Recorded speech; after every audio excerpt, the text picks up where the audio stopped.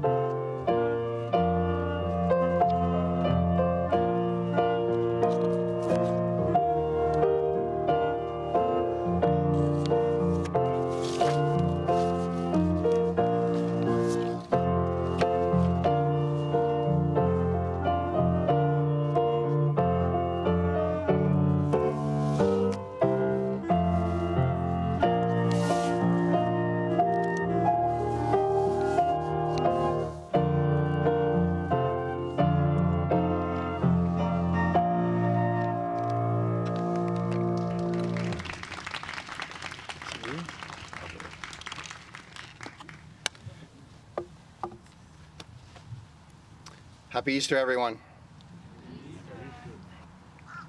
Please join me in our call to worship as printed in your bulletin. Alleluia, Christ is risen. Christ is risen indeed. Alleluia. This is a day that the Lord has made. Let us rejoice and be glad in it. Alleluia, Christ is risen. Christ is risen indeed. Alleluia. Let us worship the living and resurrected Christ. Let's bow our heads in prayer. Holy One, you come to us with power beyond all knowing. You lift all things out of the dust. You breathe love into every one of us. You call us into communion with you. You claim victory over death. Open our eyes, soften our hearts by the work of your Holy Spirit, that in the hearing of your word, we may receive new life. Amen. Please rise as we sing our opening hymn, Jesus Christ is risen today, as printed in your bulletin.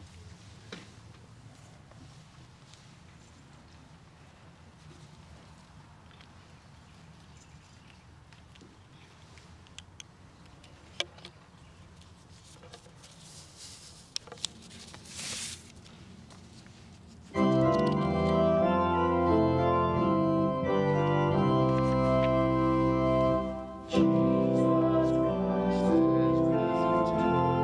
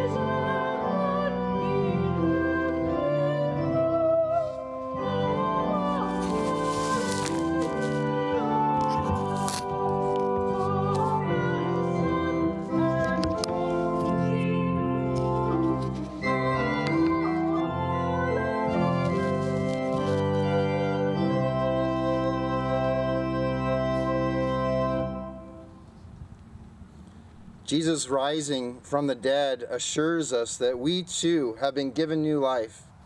Let us repent of our sin before God and one another, confident of God's victory over sin, death, and evil. Please join us in our call to confession as printed in your bulletin. All-knowing, all-powerful God, we confess that even on this most holy day, we are unable to comprehend the victory over death shown to us in the resurrection of Jesus Christ our Lord. We confess our utter dependence on you, not only for life, but also for faith, hope, and love. Without your astonishing appearance and your stunning presence throughout the ages, we would be lost. Forgive us and transform us, that in every way our work and prayer will make whole what is broken and give peace on earth.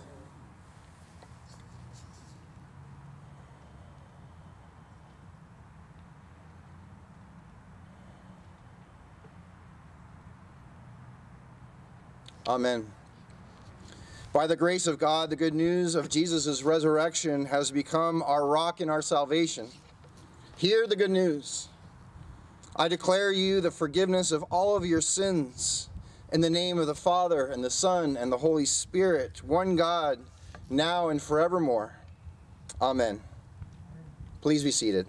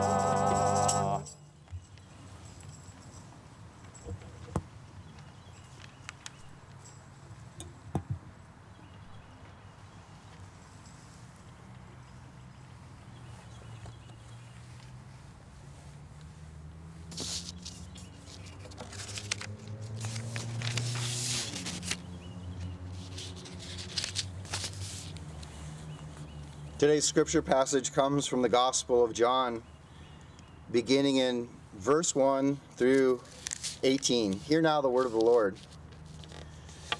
Early on, the first day of the week, while it was still dark, Mary Magdalene went to the tomb and saw that the stone had been removed from the entrance.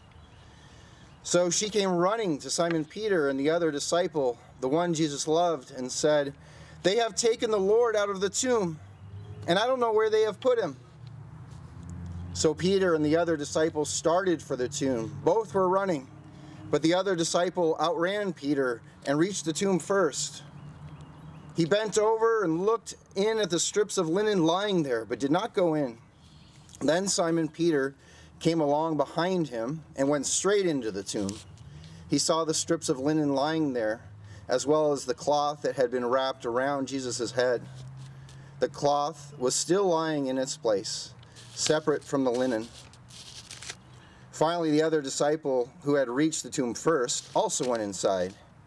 He saw and believed. They did not understand from Scripture that Jesus had to rise from the dead. Then the disciples went back to where they were staying. Now Mary stood outside the tomb crying. As she wept, she bent over to look into the tomb and saw two angels in white, seated where Jesus' body had been, one at the head and the other at the foot. They asked her, "Woman, why are you crying?" "They have taken my Lord away," she said, "and I don't know where they have put him." At this, she turned around and saw Jesus standing there, but she did not realize that it was Jesus. He asked her, "Woman, why are you crying? Who is it you are looking for?"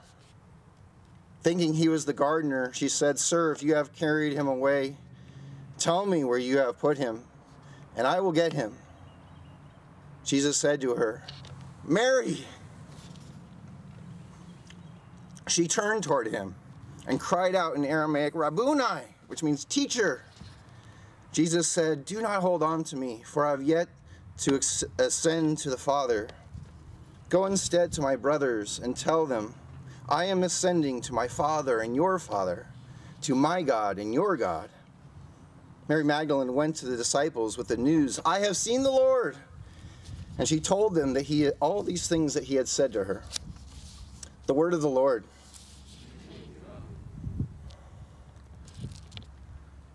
We have and we continue to go through a great deal during this pandemic. It has truly been a time of testing. And during times of testing, things get revealed. Things get exposed, don't they? Well, here's what I've noticed has been revealed or exposed. Freedom and responsibility. There's a lot of talk in this past year about freedom and our freedoms. Maybe not so much about responsibility. Let's talk about freedom first. Freedom is what this country was founded upon.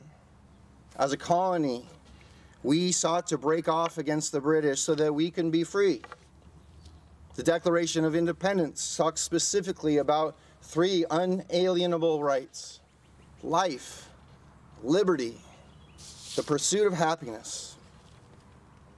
The Bill of Rights then gets created so that our personal and collective freedoms would be protected. We enjoy so many freedoms in this great nation. Now, some groups more than others, no doubt, and we have learned over this past year that we cannot or should not take these freedoms for granted, that we have to continue to work and stand up for them and fight for them. And so there's freedom, but there's also responsibility. Maybe others might prefer the term obligation. Now, the best description that I have ever found for what I'm referring to in terms of responsibility and obligation was written by Dr. King. Here's the anniversary today of his assassination. These words come from his letter from the Birmingham jail. In a real sense, all of life is interrelated. All people are caught in an inescapable network of mutuality, tied in a single garment of destiny. Whatever affects one directly affects all indirectly. I can never be who I ought to be until you are who you ought to be. And you can never be who you ought to be until I am who I ought to be. This is the interrelated structure of reality. Dr. King is saying we all have a responsibility or an obligation to look after the well-being of one another.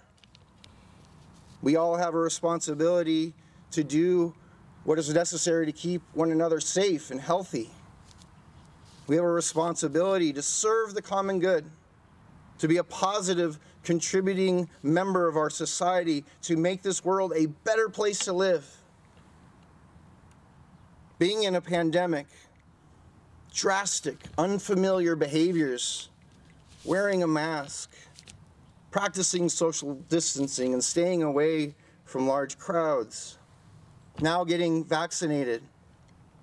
It has tested this balance between freedom and the responsibility that we have to keep one another safe and doing our part to bring this pandemic to an end.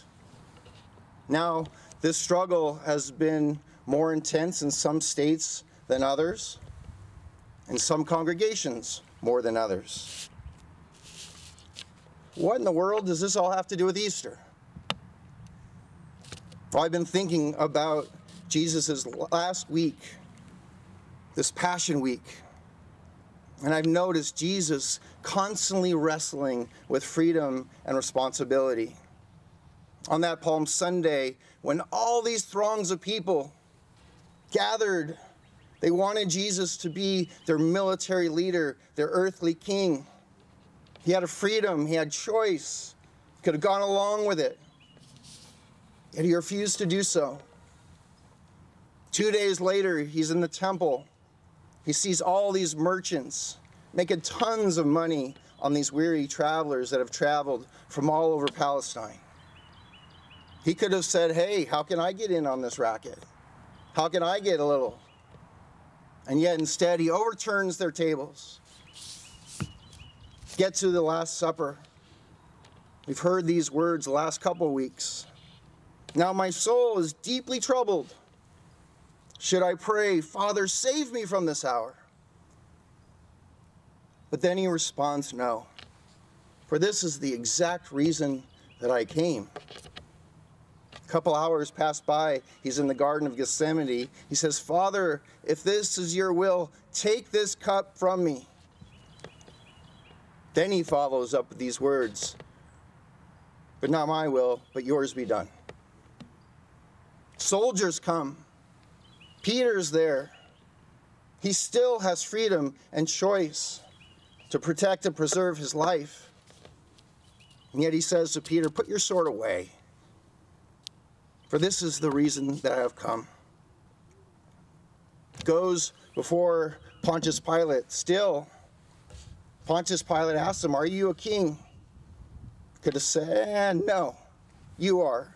Please let me go. And he says, it is as you say. Now he's on the cross. One of the criminals that says, you've saved others.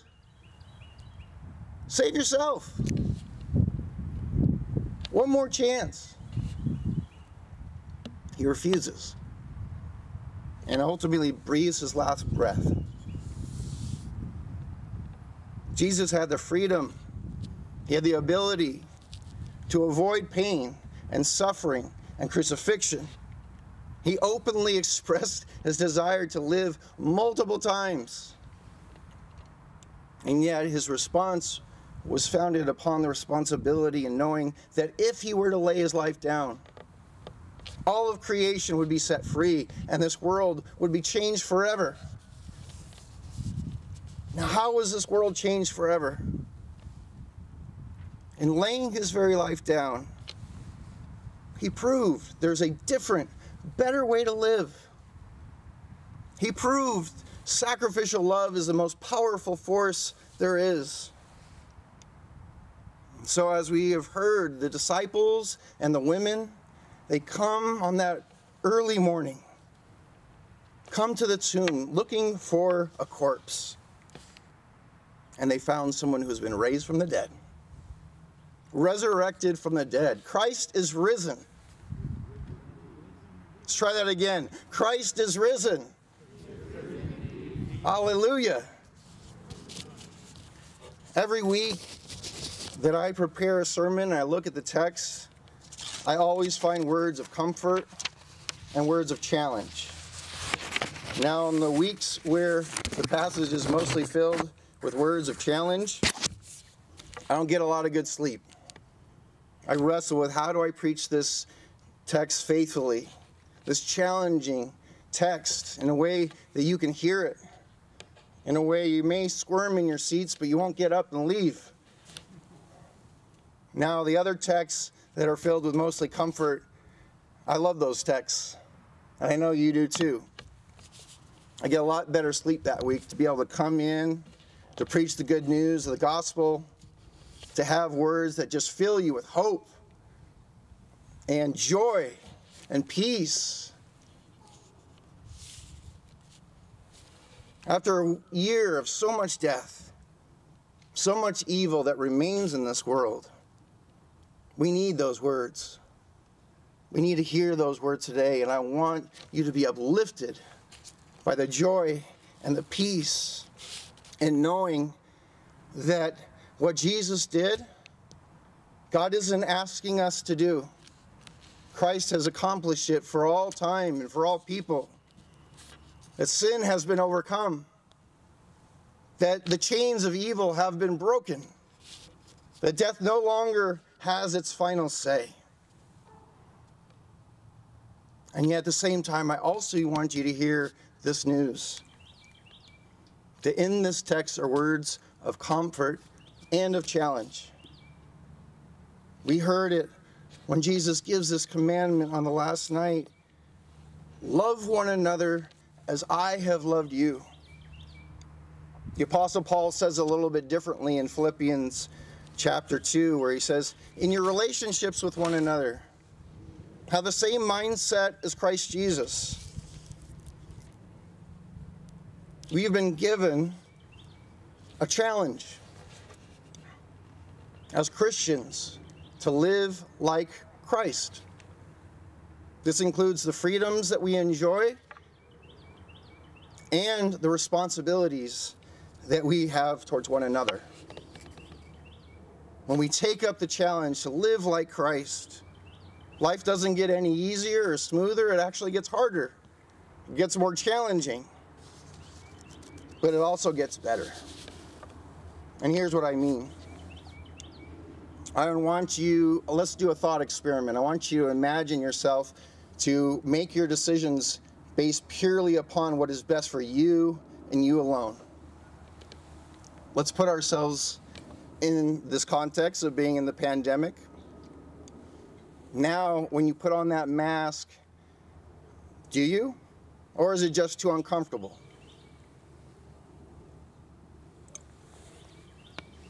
Do you practice social distancing? Do you make the choice to get vaccinated? Now, if you are older, maybe you have pre-existing conditions, maybe you believe our scientists and our experts in terms of self-preservation, you say yes to all three to help you from getting sick. Now put yourself in the shoes of a 20-year-old college student. All his friends are heading down to Florida for spring break. Now that choice gets a little bit tougher, doesn't it? Let's extend this thought experiment out beyond the pandemic. Imagine an entire world, every single person making decisions based only upon what is best for themselves. What kind of world would we live in? I think it'd be another disaster. I think it would be chaos. I think it would be filled with violence and corruption and greed. I think we would see destruction as far as the eye can see. If you think this world is messed up now, imagine that kind of world where everyone only cares about themselves and just does whatever it is that makes them feel good. That is not the kind of world that God had in mind. In fact, that is exactly the world that Christ came here to transform. In and through Christ Jesus, we are given a better, different way to live. Because unbridled freedom without responsibility to our neighbor is not freedom at all.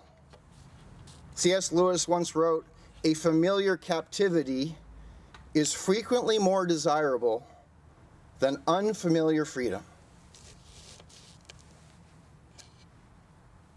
Christ is calling us to an unfamiliar freedom today. A different way of living, where we change our mindset so that it mirrors Christ's. Now let us hold on to our freedoms while elevating our levels of responsibility towards one another to where it rightfully belongs. Now what decisions will you make when you place the well-beings of others before your own? Now what decisions will you make and levels of discomfort and sacrifice will you make in your everyday life? So many different choices. I want to commend both Slackwood and Grace for being examples for over a year now of embracing both our freedoms and our responsibilities. It's been 13 months since we've sang together. We need to continue to be a shining example of lifting up both in the months to come, no matter how tired you are, no matter how exhausted you may be. And let us extend this mindset beyond the pandemic to our family members and our friends and our coworkers. How would your life be different? How would you speak to one another? How would you choose to spend your time? Who'd be the one emptying and loading the dishwasher and taking out the trash? Freedom and responsibility. What would it look like as a member of Slackwood or Grace? As a U.S. citizen or resident? As a global citizen? Can you imagine if everyone had this mindset? If everyone had the mind of Christ, where we care more about the well-being and welfare of others than we do our own? That's why today is my favorite day of the year. Because Christ's life, death, and resurrection has taught us that there is a better way to live. Imagine driving around and you know that the other drivers have your welfare in front of their own. That's hilarious on the East Coast, imagining that. Imagine what it would be like, how we would treat our environment when we thought about future generations and what we're putting into our air and our water and our soil. Imagine how we would respond to people of color who are pleading for us to recognize how they are being mistreated, how they are being killed in a fashion as if their life doesn't matter. Over time, if we listened and if we responded, inequality and injustice would be no more. Wars would cease. Homelessness, poverty, starvation, all these things would be things of the past. Wouldn't that be amazing? Now, this isn't some made-up utopia. This is not just some unrealistic pipe dream. This is what Jesus Christ talked about more than any other subject in his ministry. He called it the kingdom of God. We pray for it to come down every single week. I'm describing the kind of world that Jesus had in mind is exactly what compelled him to lay his very life down so that this might actually become a reality. If each and every one of us strived to have the mind of Christ, utilizing our freedoms and our responsibility to look out for the well-being of one another, what a life we would live. What a world we would live in. On that Easter morning, Christ proved there is a better way to live. A life where freedom and responsibility stand side by side. Now we are called to live that out. Amen.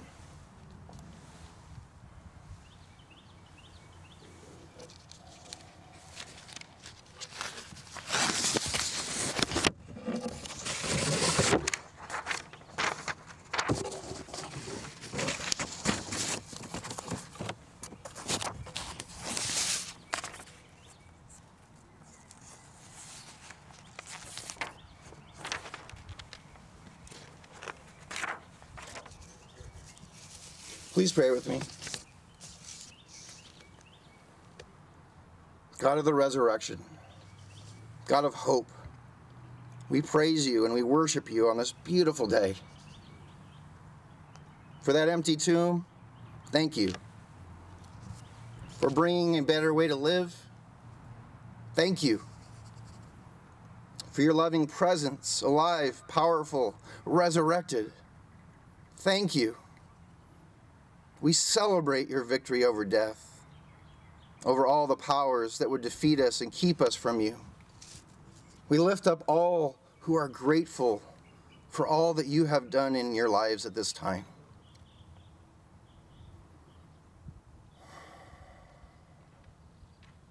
Through your Son, Jesus, help us to grasp resurrection hope, to understand its power in our everyday lives, to recognize its force at work in the world, overturning empires, challenging our selfishness within us, providing healing and justice to those who are oppressed, and bending our lives towards truth and towards love. On this day of great gladness, empower us to be your ambassadors, proclaiming the good news by what we say and by what we do. Good news in our kitchens and our living rooms. Good news in our workplaces and classrooms. Help us to be that good news, walking softly as stewards of this planet and caring gently for our people, living hopefully into your kingdom that continues to break into this world. Today we think of all who are grieving, who are sick, and who are ill.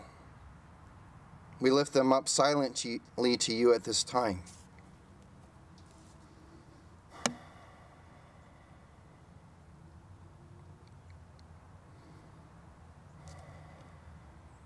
We pray that you would comfort and heal as only you can. We pray for the places in this world that are torn by warfare and bloodshed.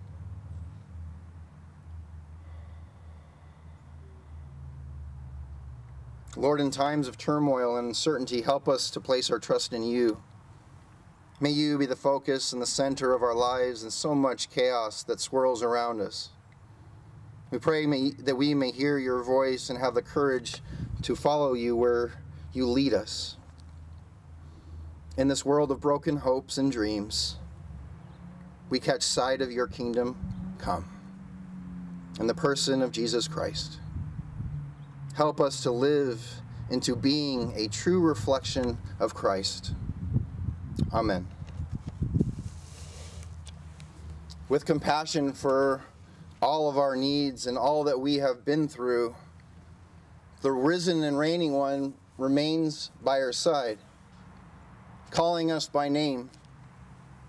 Let us, with the same mercy, be able to, at this time, to consider the tithes and offerings that relieve the suffering of this world, that proclaim the good news far and wide through the various ministries that we are a part of, both Slackwood and at Grace. There is an offering box that you can use at the end of the service, and there's also online giving at either one of our websites. Let us bow our heads and pray. Holy God, you shower us with gifts that are so abundant, we cannot measure them all. You give us life itself and the power to befriend our companions in this world. Bless these gifts for the sake of those in need. In the name of the Creator and the Redeemer and the sustainer, one God, now and forever. Amen. Please rise as we sing our communion hymn, which is printed in your bulletin. During this time, our ushers will be going around bringing the elements for communion.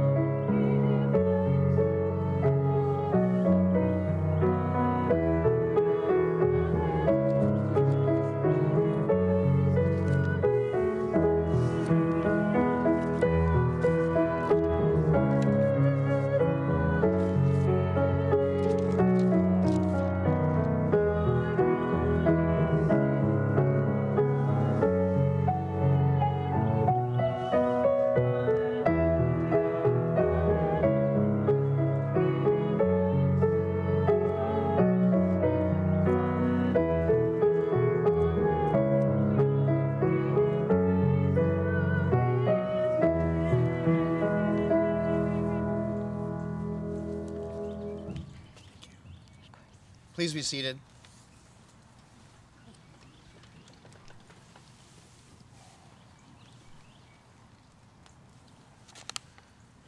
Friends,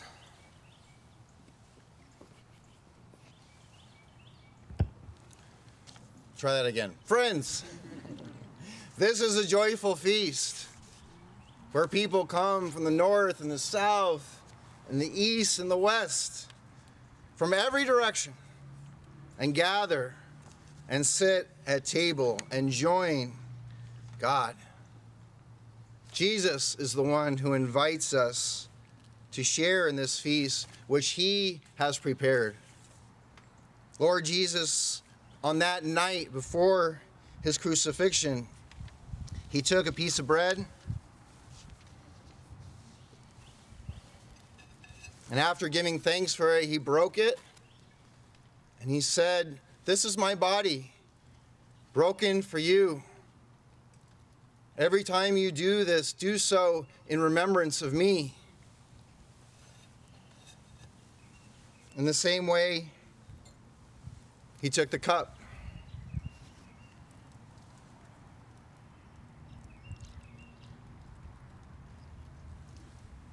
He said, "This cup is a new covenant, sealed in my blood, shed for you for the forgiveness of all of your sins. Whenever you drink of it, do so in remembrance of me." Every time we eat this bread and we drink from this cup, we proclaim the saving death of the risen and reigning Lord until he comes again.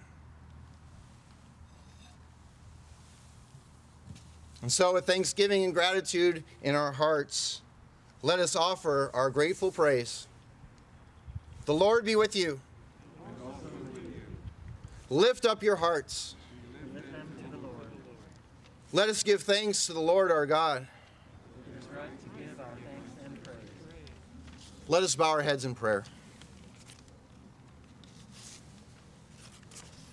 Good and gracious God, we pray that by these elements, the bread and the juice, that your Holy Spirit would be present, that you would be present, that you would use it to strengthen and to nourish us at this table, knowing that your redemptive love offers us new life in and through your Son, Jesus. Help us who recognize our Lord in the breaking of the bread, to see and to serve him in all's lives who are broken, including our very own.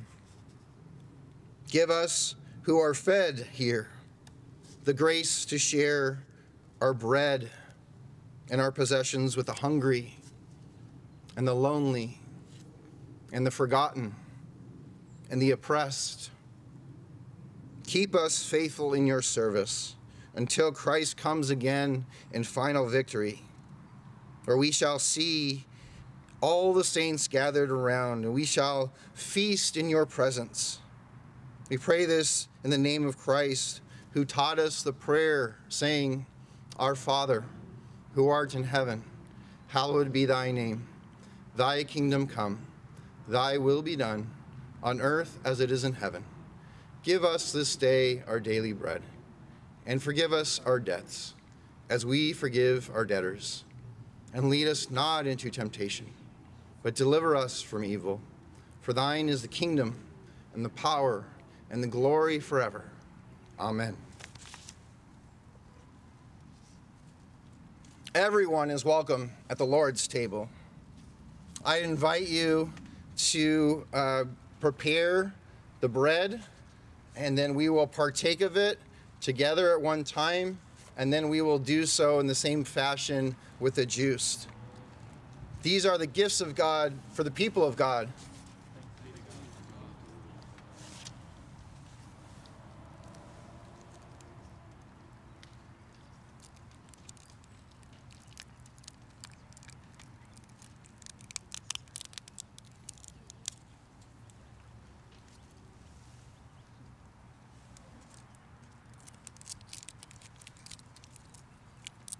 The body of Christ, broken for you.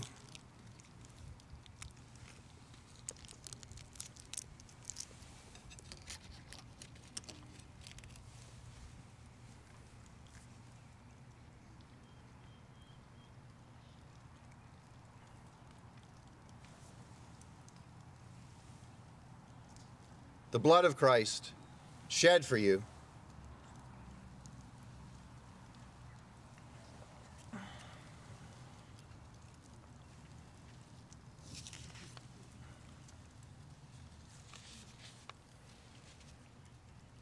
Let us pray. Loving God, we rejoice that the grave could not hold your Son, that he has conquered death, risen to rule over all powers on this earth. We praise you that he called us into a new life, to follow him with joy and with gladness. By your Spirit, lift us from despair and doubt. Set our feet firm on the faith and hope that comes only from you. That our lives may be signs of new life, and all we have may show forth the love that your Son demonstrated on that cross and throughout his life. A love that was so powerful that even death could not hold him. So all praise and glory and thanksgiving to you, our God, now and forevermore. Amen.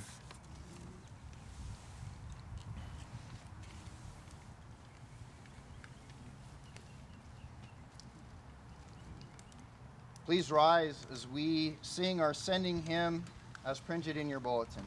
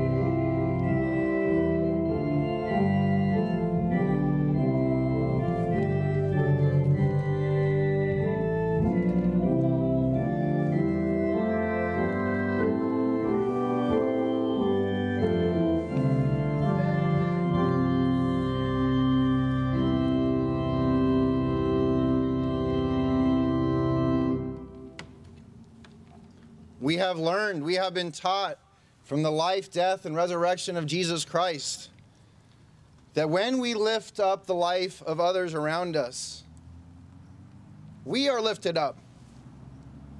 It's amazing. Hear now this benediction. May the grace of our Lord Jesus Christ, may the love of God, may the fellowship of the Holy Spirit be with us all now and forevermore, in the name of the Father and the Son and the Holy Spirit, one God, now and forever. Amen. Go in peace, serving God as you look for opportunities to lift one another up. Amen.